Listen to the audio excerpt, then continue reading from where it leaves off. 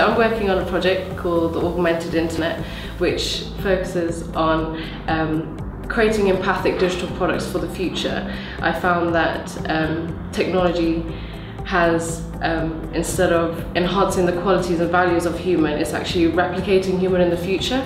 So I'm challenging future possibilities and saying that what if we designed products with humans in mind? So I've come up with a series of concepts which harnesses the qualities of human but looks into the functionalities of technology.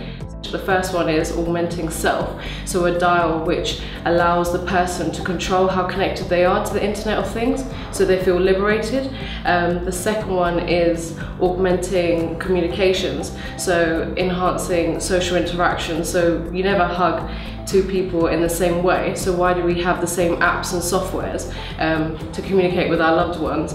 So there's a series of sensory wearables that sit on the body and communicate individually to different relationships. So you may send a series of butterflies to your partner, which wearable that sits on your chest. And the last one is augmented insight. So how can we create economy with empathic digital products?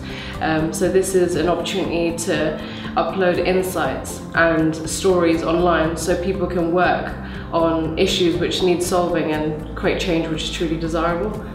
And the inspiration for this project was natural conversation. So this was looking at people and observing them. It's kind of my main methodology of designing, but also looking at the Earth's internet and how plants communicate with each other seamlessly. So I was looking at a lot of abstract thinking, but also looking at what's going on outside with stakeholders and technological experts.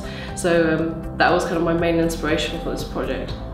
I've had great opportunities while being at university. I had a chance to go to India in January to practice human-centered design, which is my main goal for the future, to expand on my thinking for that, and working with people is my true passion. So I got that at university, and of course placements and internships. There's a lot going on for our course, which is great.